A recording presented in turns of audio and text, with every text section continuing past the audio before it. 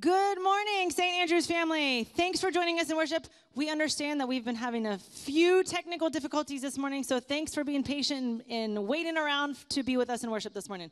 We're going to get started. I hope that you guys will be able to just push away all the distractions that you might have this morning, and let's just focus all of our attention and affection on God this morning.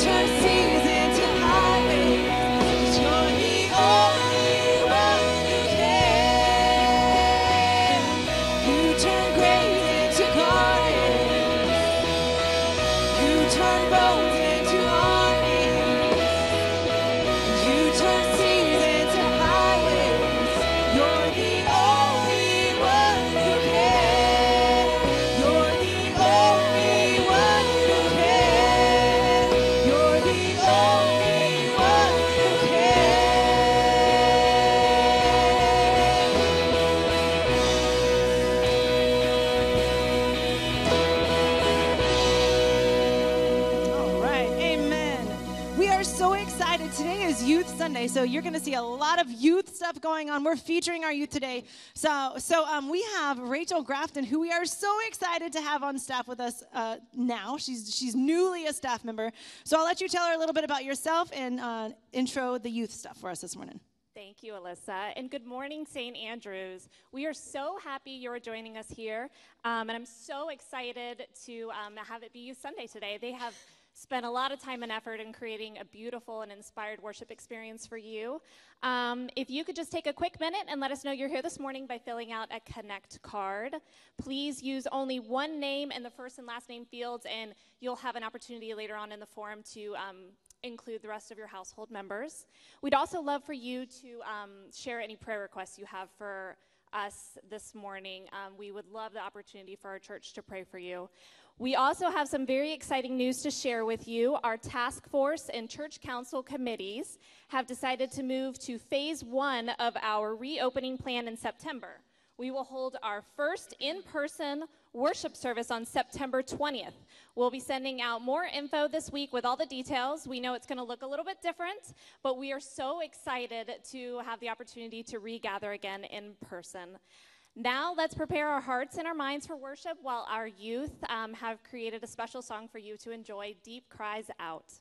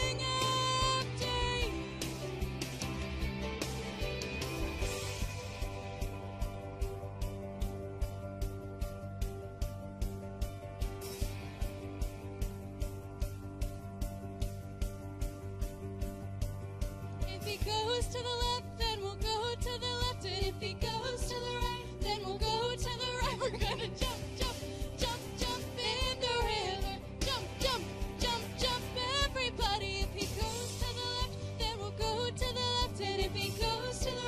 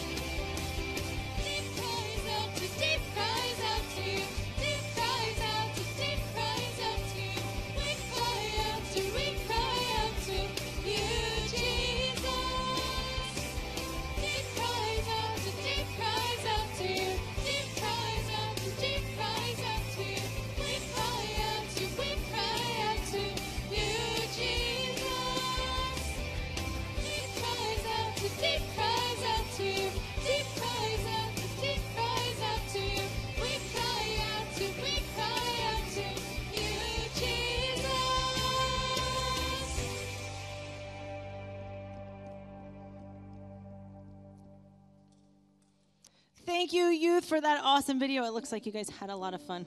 We're going to continue. It's awesome to see the youth learning some of this music and being able to worship in their fun, exciting way. So we're going to continue in that worship this morning.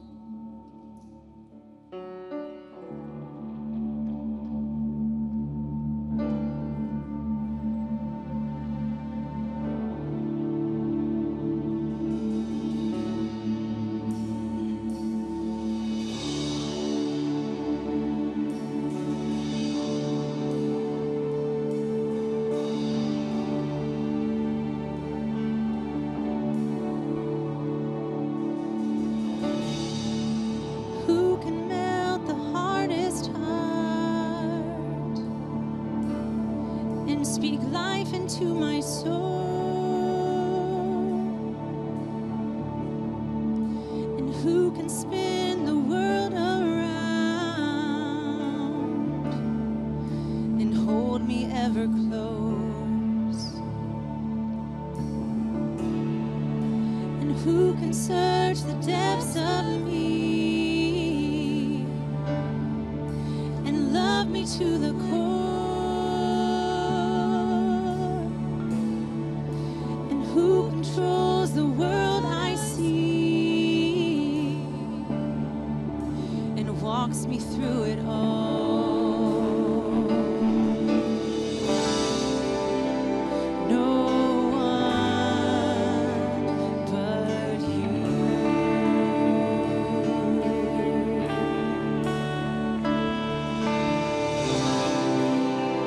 No one but you.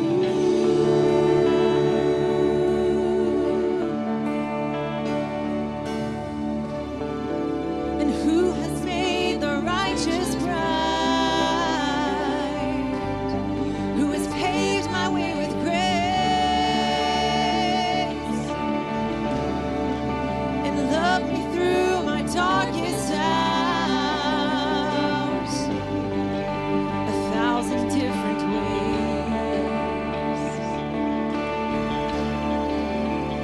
No one but you.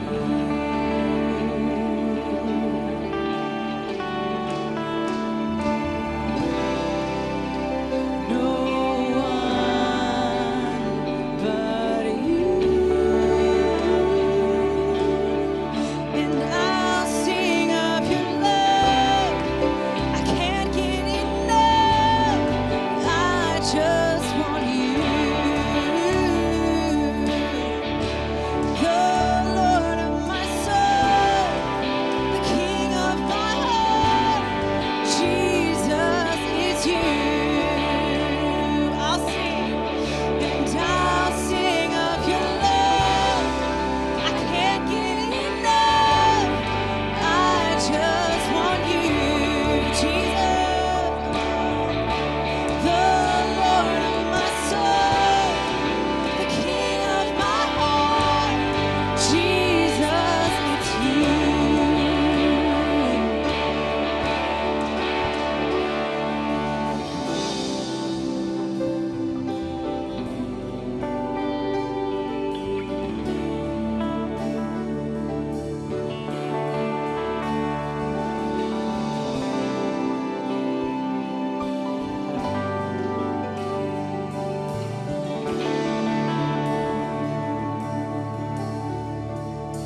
Hear the oceans roar, see the skies light up every heart now.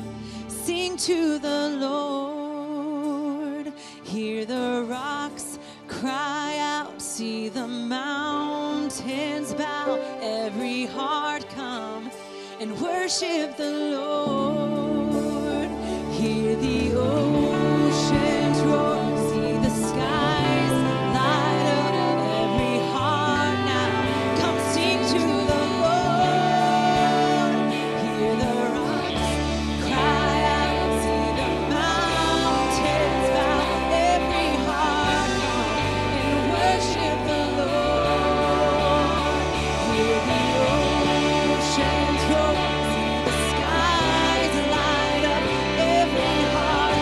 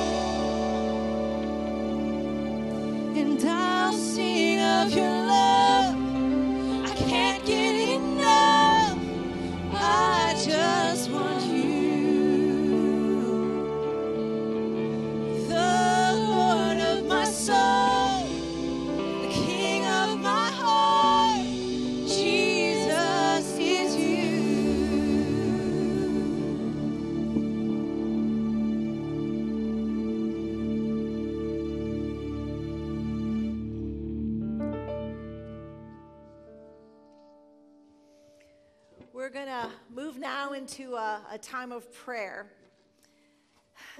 It was a tough week. And so it's really exciting to me that we can focus on the youth of this church. You know, the heart of any church are the children and its youth.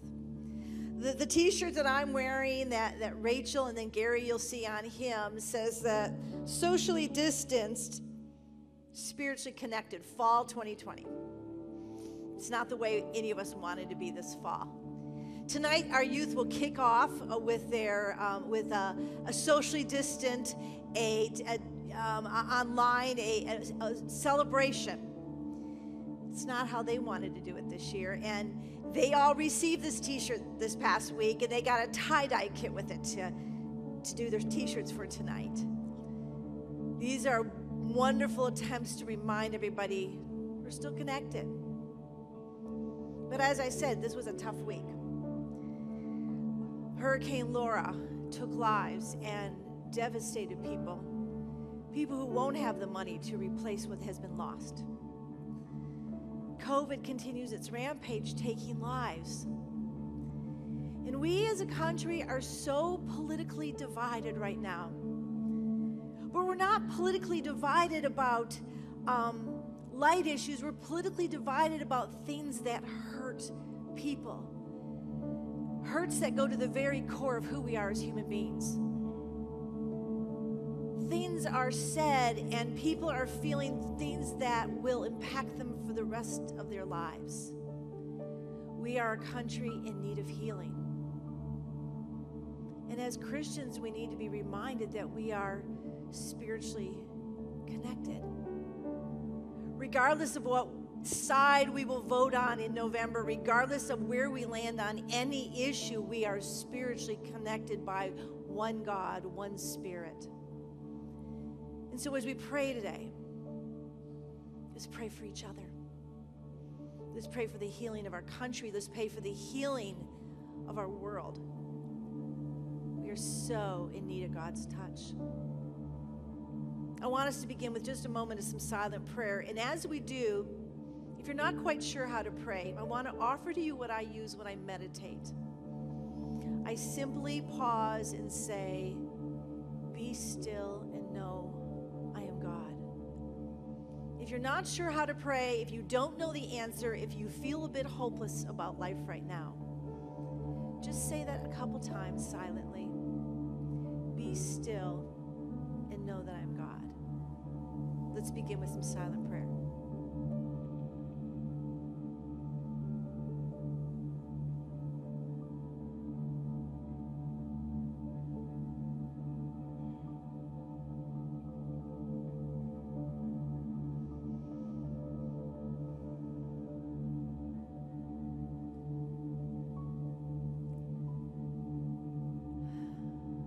Loving God, what a relief it is to come to you,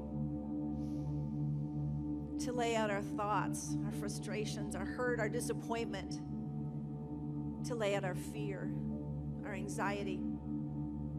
There's so much to worry about. And yet still, you are God. You are God. That is the hope of today. That is the thing we need to remember, that you are God. And all of these issues that feel so huge and looming and scary, and there doesn't seem to be any foreseeable answer. When we know hearts are broken and people are in despair, feeling that we can never be a country fully healed, we come to you and remember you are God. And you connect us by a Spirit that is so great and so powerful that you can literally change our hearts. You can literally change our thoughts. That you can turn hard hearts into love, and that you can give us the capacity to forgive, to forget, and to move forward and to love our neighbor. That by your Spirit we can do what feels impossible in our own strength. But by your Spirit, we can love everyone around us. We thank you for that one Spirit that connects us, and we thank you that that one Spirit draws us back into your loving arms. where you accept us in all of our brokenness, where you accept us in all of the challenges of our lives, where you accept us basically as who we are today, totally getting us, totally understanding our history, our experiences, and why we land where we land. You get that about us, and you love us, and you don't give up on us, and you continue to transform our hearts. Father God, for me, I think if you can transform my heart, you can transform the hearts of everybody. I know I can feel very hard-hearted at times. But loving God, our hope is not in ourselves. Our hope is in you. And so we thank you and we praise you. And together we pray as a congregation the words that Jesus taught us to pray. Our Father, who art in heaven, hallowed be thy name. Thy kingdom come, thy will be done on earth as it is in heaven. Give us this day our daily bread, and forgive us our trespasses as we forgive those who trespass against us. And lead us not into temptation, but deliver us from evil. For thine is the kingdom and the power and the glory forever. Amen.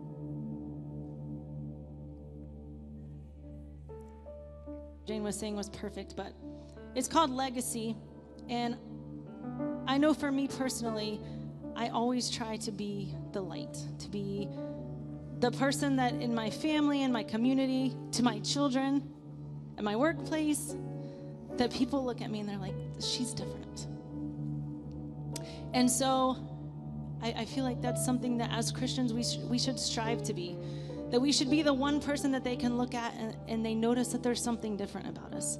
And I think sometimes we don't realize how many lives we can affect by things that we say and things that we do, that maybe when we feel like no one's really watching us, but there are always people watching us. So I hope this song is just a reminder to you that we are leaving a legacy. Whether we want to or not, whether we realize it or not, people are watching us, and they're watching what we do, and they're watching how we act and how we respond and what we say. So for me, this was a great reminder that I just need to continue trying to be that light that God has made me to be.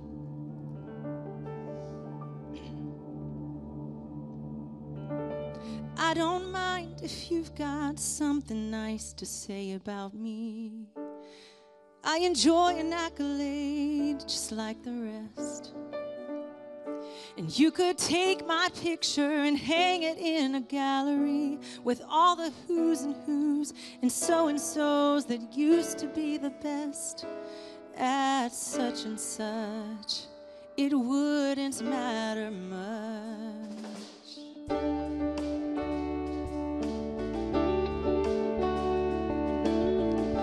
I won't lie, it feels alright to see your name in lights.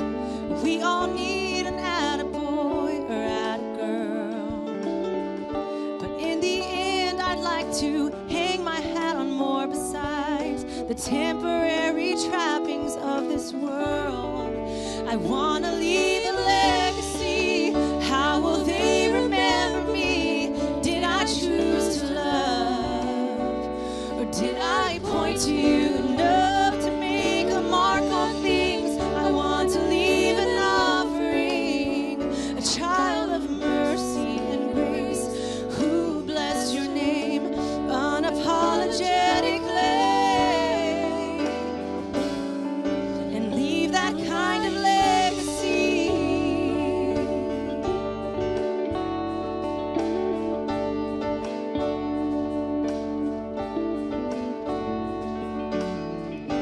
I don't have to look too far or too long a while to make a lengthy list of all that I enjoy.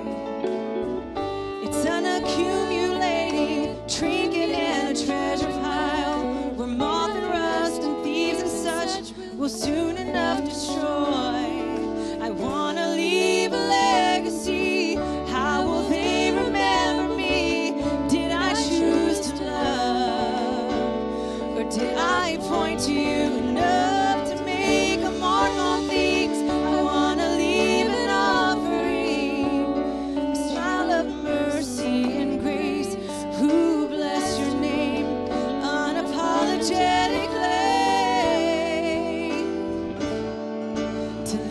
that kind of legacy. Not well traveled, not well read, not well to do or well bred. I just want to hear instead, well done, good and faithful one. Oh,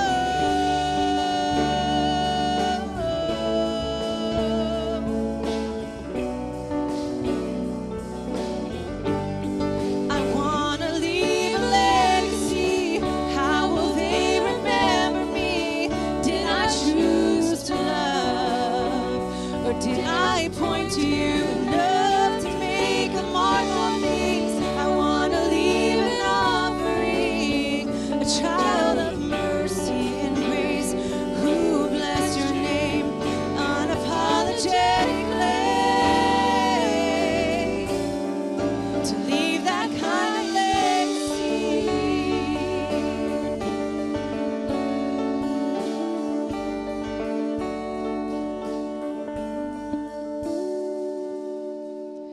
I don't mind if you've got something nice to say about me.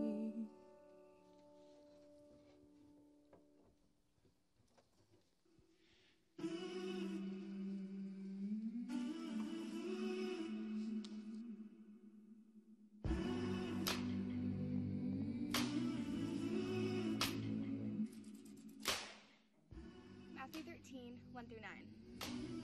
That day, Jesus went out of the house and sat down beside the lake.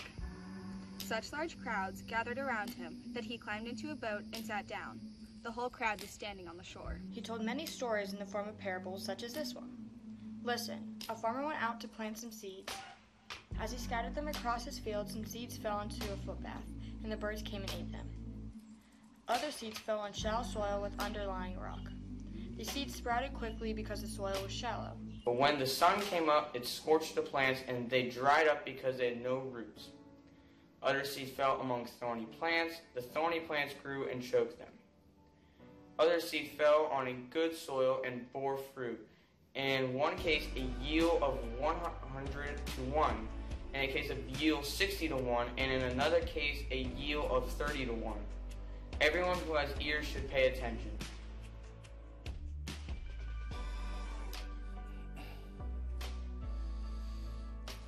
Good morning. It's good to be with you this morning. We were kind of scrambling around this morning. That we didn't have, when we came in, we didn't have internet here at the church.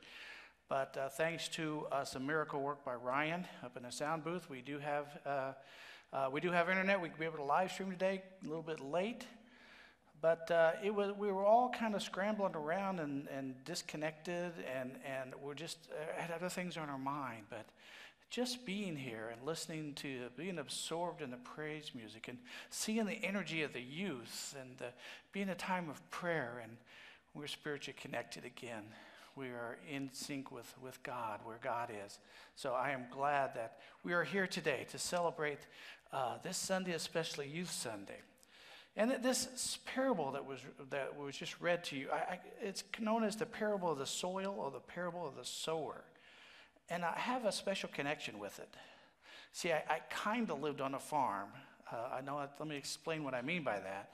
My grandfather was a farmer. He lived next door to us. My grandparents lived next door to us. And so we said he grew corn and soybeans. And since they lived next door to us, I lived on the land. I lived on a farm, but it's not what you think a farm is. We didn't have acres and acres of land around us. There weren't cattle and cows and chickens on the property. We actually lived in the city limits of the town of Evansville. And you wouldn't even know that my grandfather was a farmer unless you looked in the back shed and you saw that there's farm equipment and tractors back there. He actually had to drive about 20 minutes to get to his farmland. My grandfather's farmland was right on the banks of the Ohio River. It was prime farmland. Everybody wanted that farmland because being on the banks of the river, as he called the river bottoms, it was filled with all kind of natural nutrients that we absorbed into the soil when during the off season the river would overflow and spread out all over his land. However, it also meant it was prone to occasional flooding. There was a levee, but the levee protected the city, the towns and the homes and the residences. His land was in between the river and the levee. So I can understand the connection of the people of the biblical times. As my grandfather's land was unprotected by rising waters, I can understand the connection with this parable. Growing crops was their livelihood. They were just not talking about tomato plants in the backyard, in their garden, not at all. In many cases, the success of the crop of any year determined sometimes whether they lived or died. And the one factor that was enormously determinant of the crop success was something they had no control over: the weather. The weather conditions seemed to be so arbitrary. It would vary from year to year, and you never knew what was going to happen. The people of the New Testament, they needed to lean on a force beyond themselves through the unpredictability of the seasons. Sometimes it was idols. Sometimes it was nature worship. But those who were faithful depended totally on God, for they were powerless in controlling the one thing that was literally a matter of life and death to them. With my grandfather, it wasn't really a matter of life and death, but the weather was still ever present on his mind. Something he had no dominion over. He was at the mercy of weather. And as I read scripture that are filled with agricultural images and farming illustrations, I can relate watching my grandfather's struggles on his farm. When the Bible refers to life as a river flowing, I can understand, for the river was truly a pervasive reality that flowed through his life. His livelihood depended on that river. There were years that after he had already planted and plowed the ground, heavy rain caused the river to overflow and flood his land, ruining the crop. I remember driving with my grandfather in his pickup to see firsthand the flooding damage. Drove the Chevy to the levee. Some of you will get that reference, but in this case, the levee wasn't dry. He would just stare out all the immense amount of water and just silently shake his head. All that work of planting, the seed was all wasted. He'd have to start all over again. So Jesus had a captive audience as he shared this parable of the seeds and the soil. Planting, growing, harvesting crops was so, for many, their whole life. It was their life, and determined whether they survived or not. Jesus spoke this parable to them, and he hit a nerve. He got their attention. He addressing the biggest concern that they faced in their lives. Will they have a good crop this year to feed the family so they could live and thrive for another day? He tells of a farmer who went out to scatter seed on his land. Some fell on the path. The ground was so hard, it was too hard for the seed to take root, so the birds came and ate it. Some seed fell on rocky ground where the soil was very shallow and producing a plant that sprung up quickly, but because the soil wasn't deep, the sun came out and scorched the plants. They withered up and died. Some seed fell among thorny plants or the weeds. The weeds grew up around the plants, they choked them, and the plants died. Ultimately, some seed fell on good soil and bore an immensely great harvest, so great that it could not be sufficiently measured. Once again, I can relate to this story. For a few summers when I was a young teenage boy, I worked at my grandfather's farm chopping down weeds. I got $1 an hour and I thought I was rich. You know, of all the technological advances in farming that have been made over the years, there's no real high-tech way of cutting weeds. You have to do it by hand. You have to pull them up by hand. So along with my brother and a group of our friends, we spent part of the summer walking through the rows of corn and chopping down the weeds or pulling them up by hand. I'm sure a lot of you out there have had some interesting summer jobs, so why don't you share that on the chat space right now? What summer jobs did you have as a youth? As I look back and I think about how a group of young teenage boys each would be given a 2.5-foot long sharp machete and let loose on the farmland. And I'm thinking, what was my grandfather thinking? He only had to make one hospital run that I could think of, and it wasn't me. as we walked through the fields, there would be stretches of land with no crop on it at all. The ground was too hard, and the soil wasn't that fertile. There were stretches of land that were just filled with weeds, and we tried our best to chop away and pull up the roots to get them away from the crop. And I remember there'd be stretches, they were so filled with weeds, and my grandfather would just say, "Don't even worry about that. They're too far gone." Yet there would be stretches of field that were just beautiful.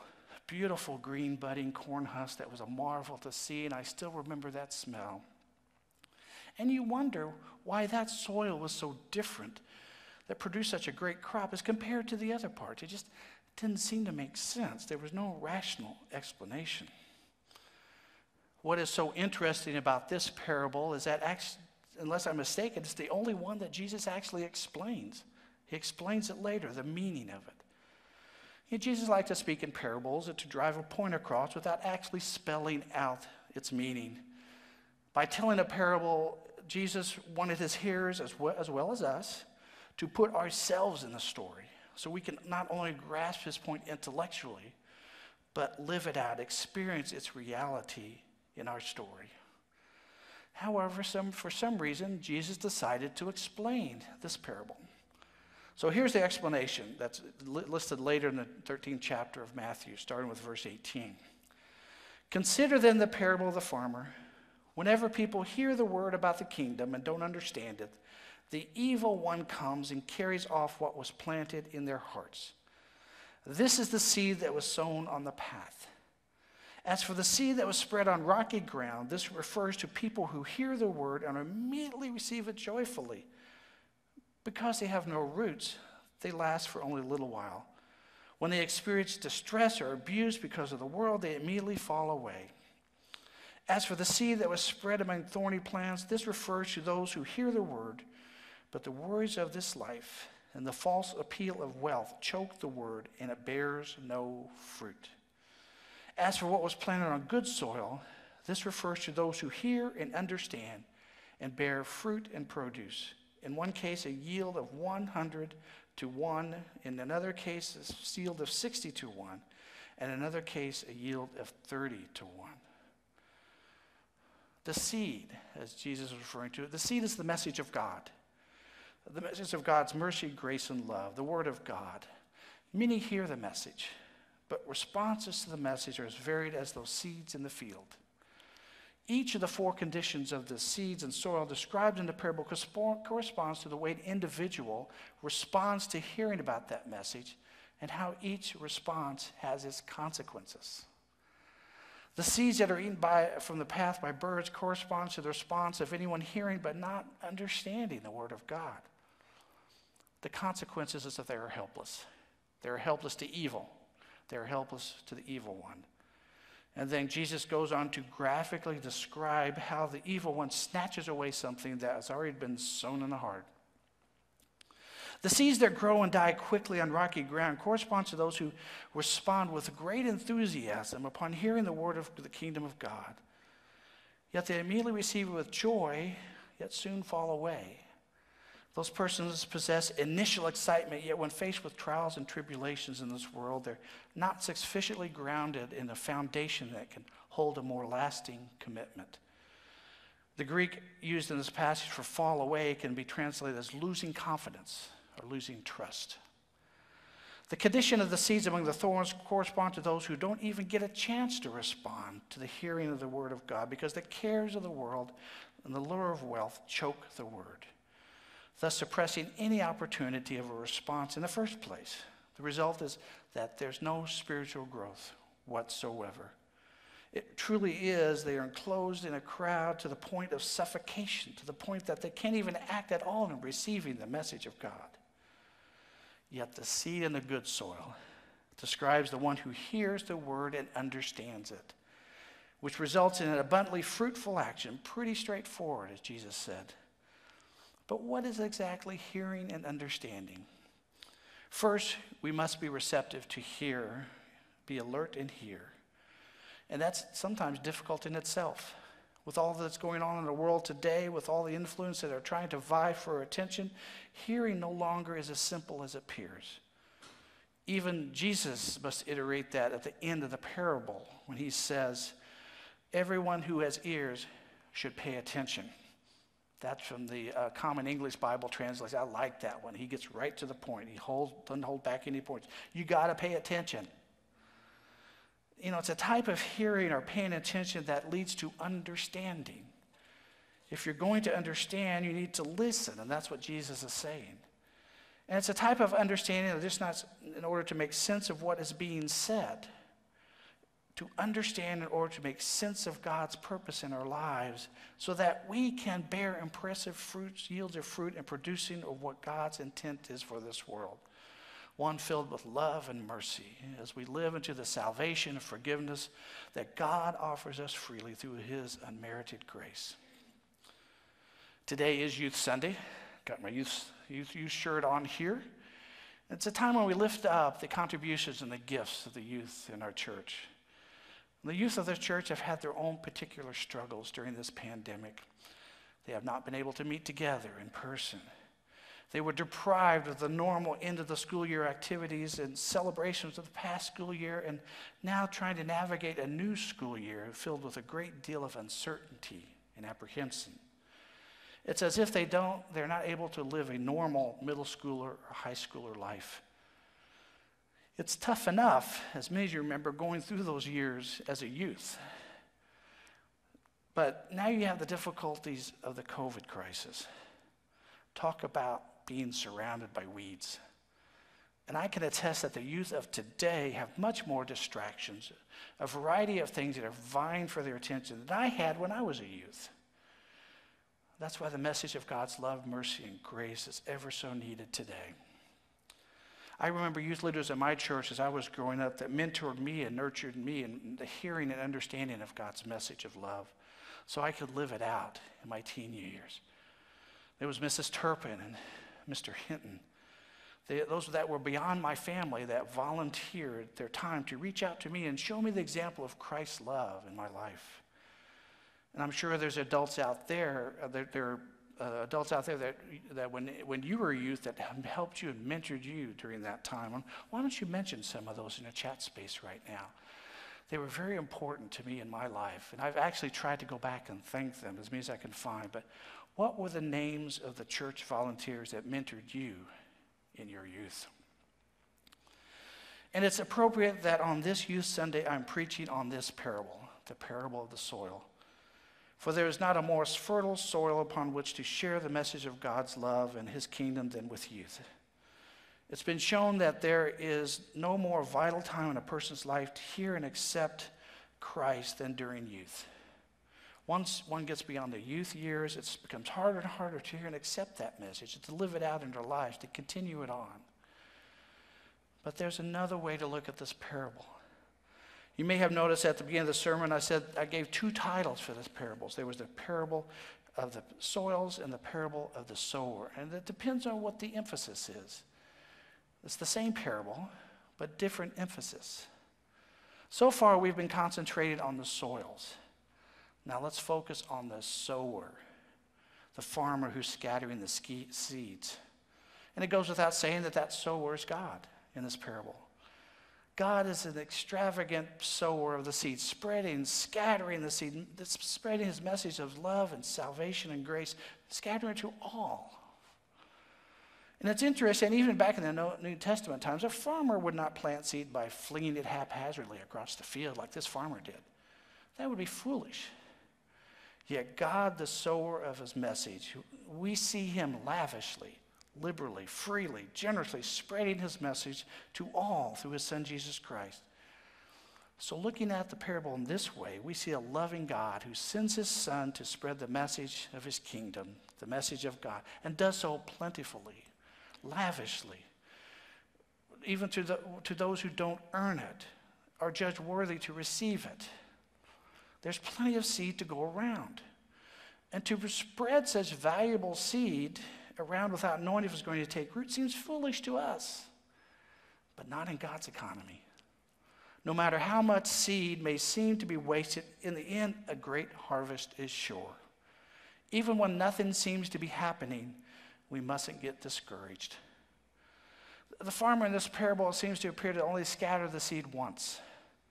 However, picture this from God's perspective. God is constantly flinging seed all the time, every day to everyone without hesitating. You can even say that every moment in our life is a seed. Every seed may not take root, but that doesn't concern God. God is willing to take that risk out of his great love for us, for God knows that the harvest is great. It says in Scripture that the seed will produce a great harvest, 30, 60, 100 times than what was sown. That is ludicrous. A good crop back in those days would produce 10 times what is sown. And that's a good year. But 30, 60, 100 times? That's ridiculous. But not in God's economy. We could learn a lot from the youth of this generation. They have seen rocky soils, and their life is filled with weeds of distraction in their lives. You know, their elementary years, their toddler years, they grew up in the aftermath of 9/11. And now when they should be the most active in their lives, time of their lives, they've been stuck at home during this COVID pandemic. They're living at the forefront of issues of justice and mercy in our world. Yet can you imagine what fruit will be born out from this generation? Stronger, more resilient, more dependent and trusting in their faith of God, yet still able to express joy and celebrating, into being downright silly, as we've seen from those videos this morning. We all need a dose of that in our lives. We as a church need to nurture this fertile soil. There's opportunities to volunteer in youth ministry, because you can be one of those youth ministers, those mentors that can help a youth, as so many helped me. And believe it or not, they can nurture you too, mentor you. And we just might have to modify this parable to describe a harvest that is 100, 200, 500 times more than what was sown. Let us pray. Almighty God, we thank you that you've given us this parable to show how a loving God you are, that you spread that love to all, even though we don't earn it or deserve it. And Lord, we just thank you for the youth here today that are able to receive the message of God, to be able to be examples of living it out in their lives. And Lord, let these seeds take fruit. Let it take in a fertile soil and bear an amazing amount of fruit. We pray all this in Jesus' name. Amen.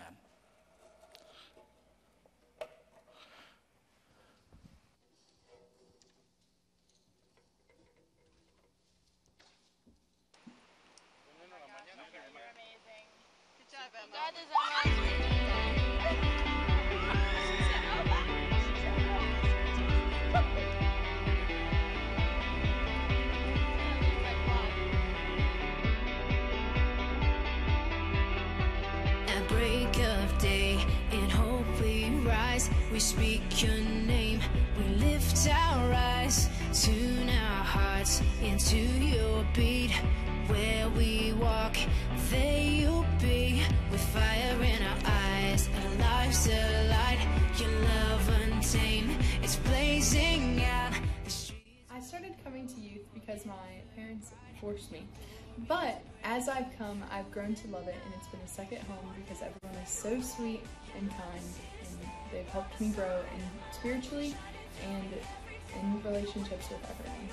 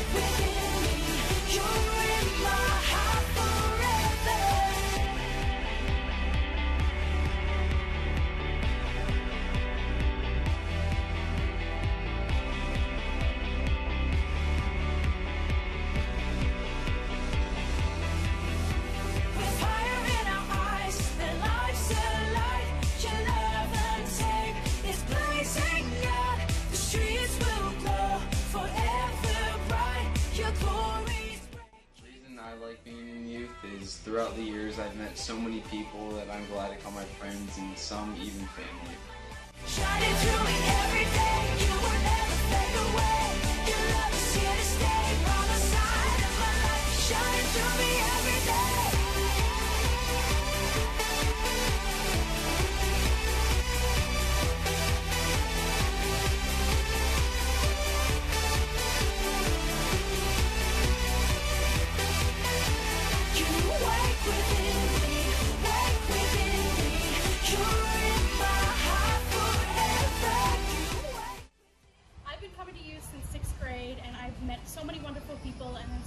opportunities through the programming.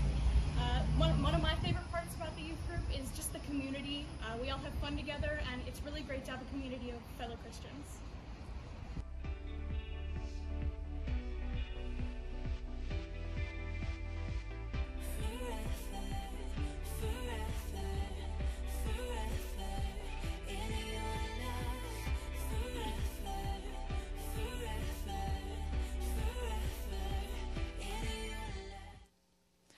Our youth ministry is near and dear to our hearts. And like Pastor Jane said, though we may be gathering separate, we are still spiritually connected, and there is still good work being done in youth ministry and pouring into our youth at St. Andrews. If you feel led to give this morning, there's a giving link in the chat screen, or you can mail a check to St. Andrews. Thank you again, St. Andrews, for your unwavering faith and your willingness to lead people to know God and experience His grace through a growing relationship with Jesus Christ.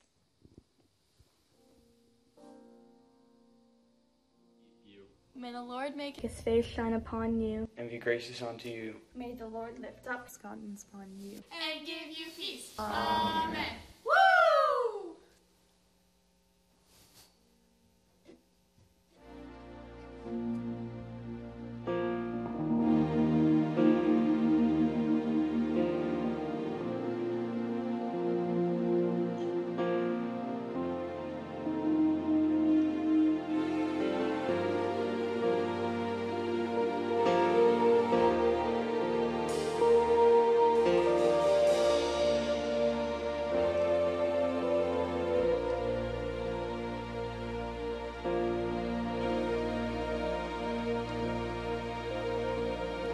The Lord bless you and keep you. Make His face shine upon you and be gracious to you. The Lord turn His face toward you and give you peace. Let's sing that again. The Lord bless you and keep you. Make His face shine upon you and be gracious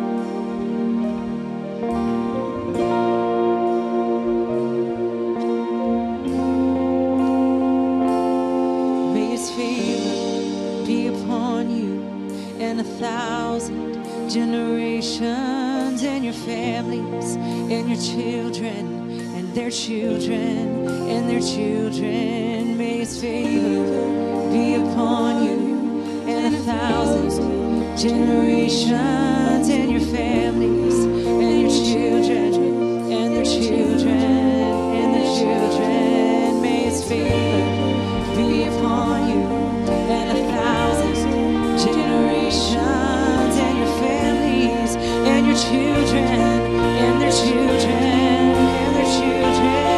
May his presence go before you, and behind you, and beside you, all around you, and within you. He is with you. He is with you in the morning, in the evening, and you're coming, and you're going, and you're weeping, and rejoicing. He's for you. He's for you. He's for you. He's for you. He's for you. He's for you. He's for you. He's for you. And amen.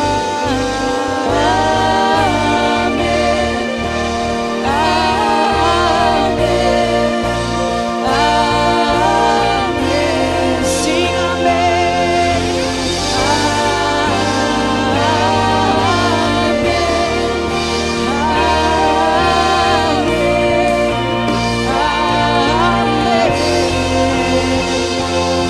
May his favor be upon you, and 1,000 generations, and your families, and the children, and the children, and the children.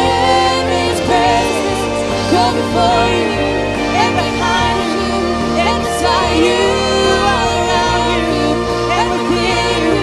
He's with you. He's with you in the morning, in the evening, and you're coming, and you're going. He's weeping and rejoicing. He's for you. He's for you. He's for you.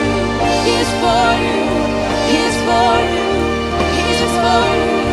He's for you. He's for you. And amen.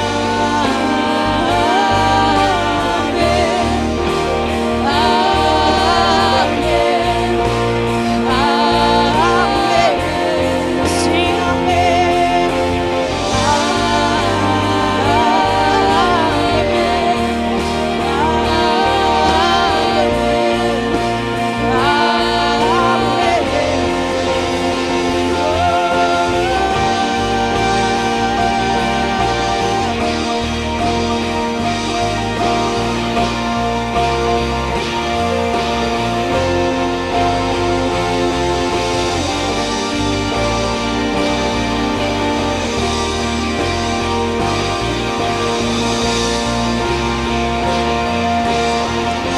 Sing, he's for you.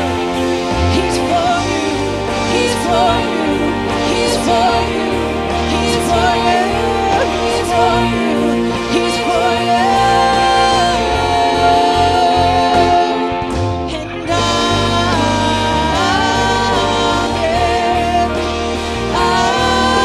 amen.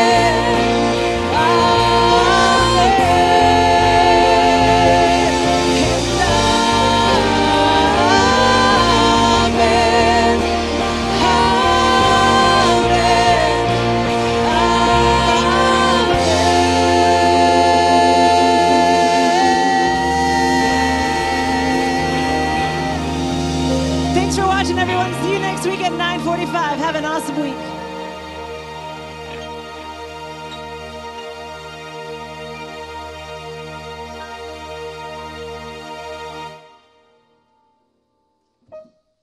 Thank you, guys. Thank you, thank you.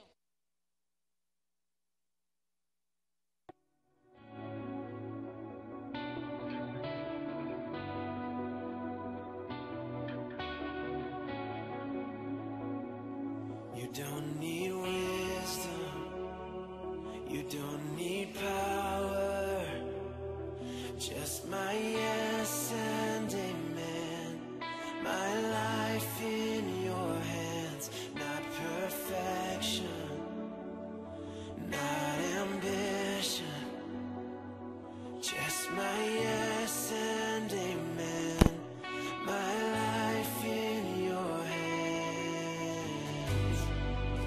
to everything